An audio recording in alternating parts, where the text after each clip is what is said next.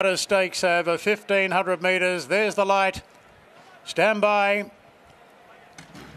Racing now.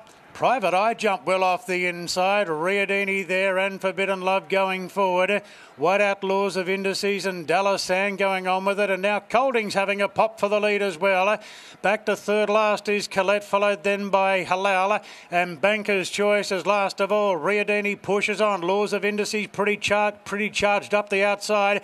Goes to second. Now Colding took a set. Dallas Sand's deeper out. And Forbidden Love poking through the centre. So the favourite will settle fifth there at the 1,000. A length and a half to Private Eye. And the inside of Colette. Halal. Last of all is Banker's Choice. They start the run down the side now. It's Riadini ahead in front. Two Laws of Indices and Dallas Sands parked deep.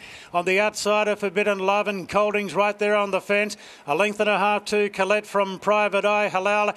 Banker's Choice 6 off the lead. Last of all, it's Riadini just in front from Laws of Indices. Dallas Sands been wide the trip. On the outside of Forbidden Love. Then came Colding. Now Colette being roused along well before the turn. Private Eye's coming off underneath. Got disappointed for a run there. Private Eyes, they straighten up. Laws of Indices races to the lead. Forbidden Love's giving chase now. Colette goes back to the inside and down the outside. Banker's Choice. It's Forbidden Love tackling for the lead. Forbidden Love put the head in front. Banker's Choice is running on well the outside, but Forbidden Love's drawn a length and a half clear. Colette the inside. Laws of Indices fights on, but there's another one for Forbidden Love. She's in grand form and goes on to win the George Ryder by a length and a half. Colette. Laws of Indices has run a cracker third, followed then by Banker's Choice. Private Eye, who got shuffled back a bit on the turn. Further back to Halal, Dallas and Colding, and Riadini was last in.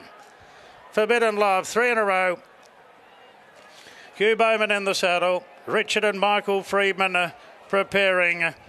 And this 4-year-old mare continues the juggernaut on the heavy tracks. Claiming the Guy Walter on the heavy 10, the Canterbury Stakes in a